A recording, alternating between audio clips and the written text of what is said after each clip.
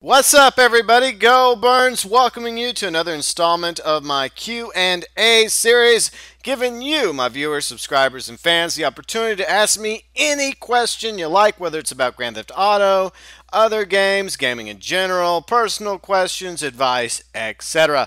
And we have a few questions that were submitted via PlayStation, YouTube, Facebook. You could have also done so via Twitter, Xbox Live, and my email address, GeauxBurns@gmail.com. The first question is one that several of you have been inquiring about over the past few weeks when we've been gaming together, either on PlayStation or Xbox, or you just sent me a message on Facebook or an email asking, will there be a Grand Theft Auto Online holiday DLC? Now, we have a track record.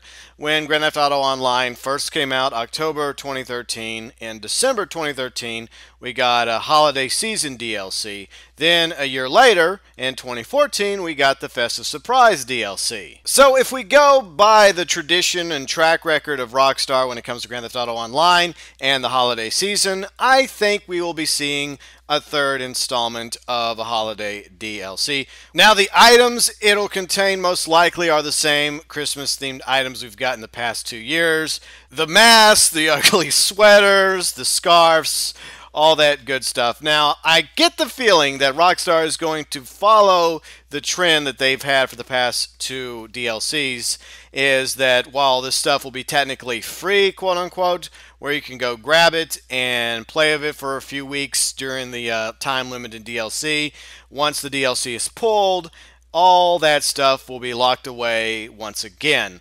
And that really hurts my soul because I would very much like to buy some of those outfits, especially the snowman mask for my Sandy Shore Snowman series, which will be returning once the holiday series is opened, brought back for 2015. So I don't know how many episodes of Sandy Shore Snowman I'm going to do, but feel free and go back and check out the previous installments up on my channel. Now, the big difference from the first year and the second year is last year in Festive Surprise, we also got a few other items like some vehicles.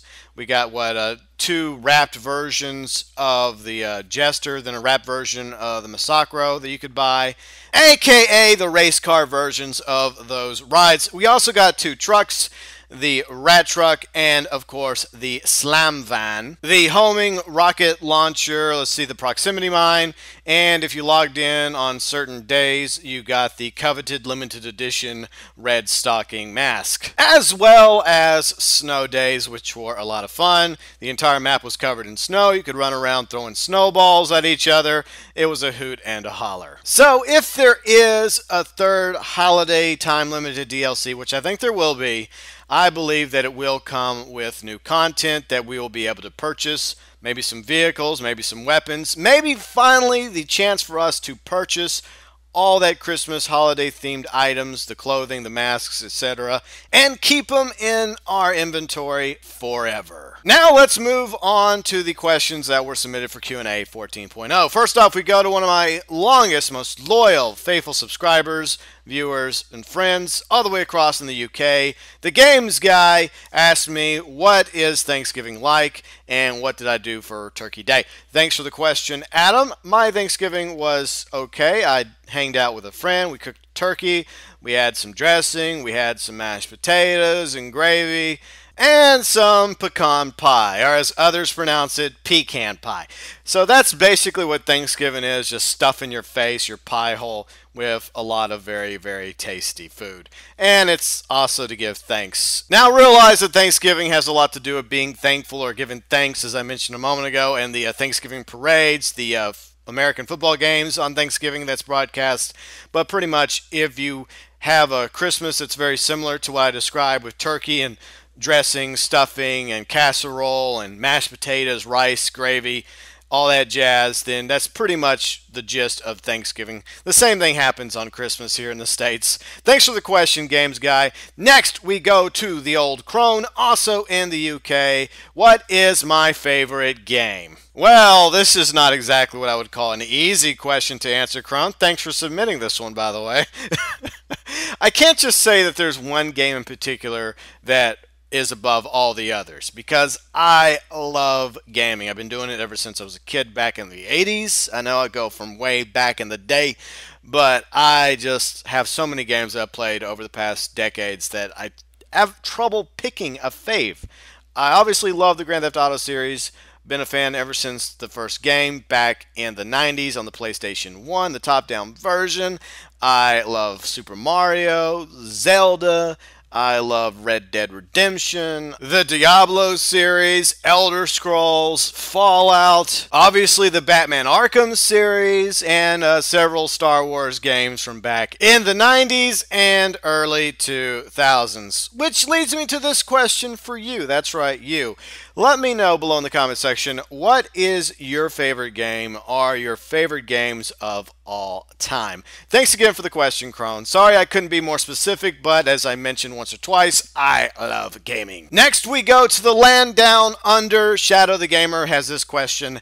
Have you ever played any games like Mortal Kombat, and do you like them? Okay, so I should have included Mortal Kombat in the previous question because I grew up playing Mortal Kombat back in the 90s in the arcades. The first one, Mortal Kombat 2, Mortal Kombat 3. I was a big Mortal Kombat fan back in the day. I'd never really cared for Street Fighter. I was all about MK, baby. While I did play Mortal Kombat X with one of my sister's fiancés, I have two kid sisters, both of which are engaged. One of them is about to get married, but they're both their fiancés, good guys who are also gamers.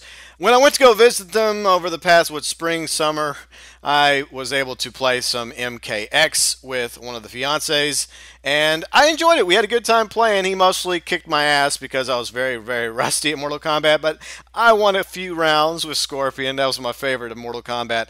I just never got around to purchasing it myself. However, I did buy the Mortal Kombat remake that came out several years prior to Mortal Kombat X, and I thoroughly enjoyed playing it, and it was a pretty good remake to both, well, actually, 3 Mortal Kombat games, Mortal Kombat 1, 2, and 3. Thanks for the question, Shadow. And the final question comes from eShorts. This is also the moment where I'm going to eat some proverbial crow in this installment of Q&A 14.0. An official apology to eShorts. Now, sometimes I get messages from people and I have a knee-jerk reaction in my mind, which is usually sarcastic, kind of a jerk, an asshole, smartass, whatever. And most of the time I think about it, and then I try to come up with a professional reply.